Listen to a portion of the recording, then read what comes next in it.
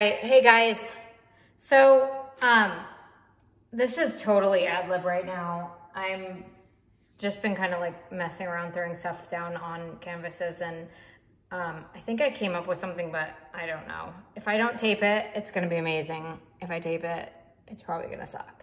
So this is my theory. So this whole Sheely bloom thing, maybe somebody can explain it to me because I don't really understand it. I mean, I understand it, I get it. I've seen a lot of videos, but I mean, you need a special activator, you need special Home Depot 8300, and you need special, right? I mean, let me know in the comments below because I have the patience of a 3-year-old for real. And I've tried to watch a lot of videos, and it's just so many ingredients. It's like cooking something from Julia Child versus like a mannequin and a plan. Like, whew. All right. So I don't know. Maybe I came up with something that's way easier. That is my goal. Of course, I have mica powder because where would the world be without that right now?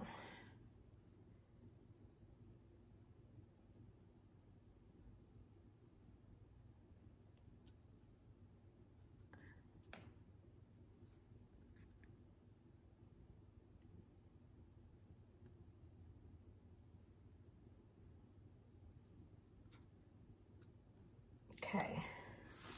So I just have black down, Liquitex Black. 2 parts, 1 part paint, 2 parts Floetrol, 1 part water, right? Nothing, just my same thing that I've been using all the time. I hate painting at night, you guys, because I hate the glare. I feel like I'm going crazy. All right, so I have 3 different micas. I have this turquoise color.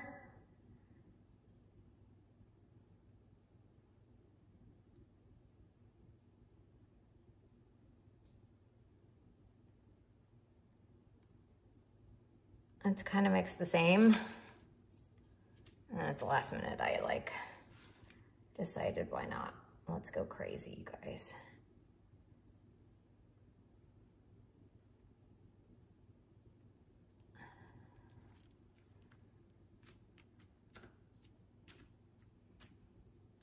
All right.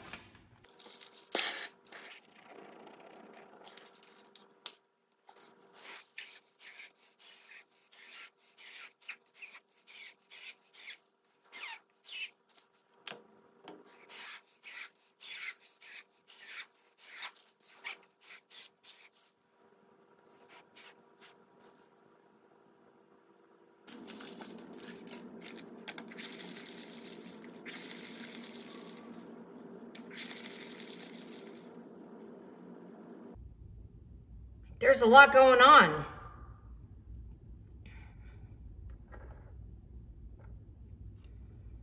There's a whole lot going on. You guys, this canvas is like spritzing. Like, you ever have sparkling water?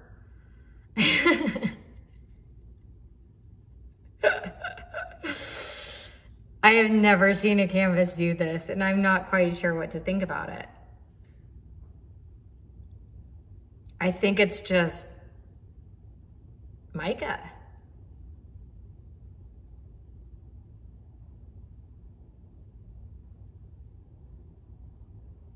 You guys, this is insane. You guys, check this out. I hate the freaking glare and I apologize. But look at all these cells. Look at that lacing.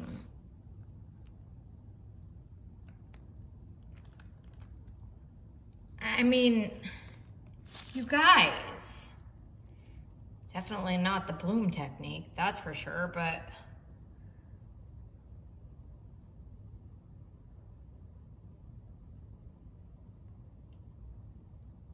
This is so crazy. This is crazier down here than it is. I mean, it's all just insane. I mean, you have these like ginormous cells that are created. And this is all from that sample pack of mica I got still. That's what I'm still working on. Let's see how it dries. I mean, that's gonna be the, looks like a big flower, poinsettia. Poinsettia? I don't know. You guys, it's gorgeous. I hope it dries well. Hey guys, here is the dried painting. This turned out wild.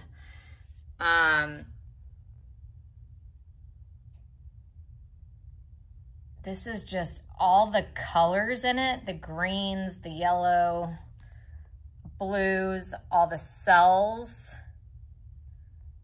That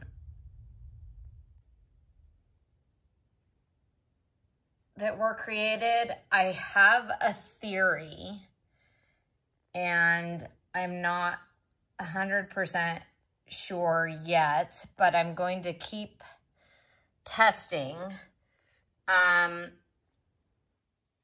as to why it did this. I will put a link in the description to the frother I used to mix my micas and the actual mica set that I bought. I would recommend not getting the bags, but getting the tubes, because the bags are make a mess. But otherwise, I'll keep you guys posted.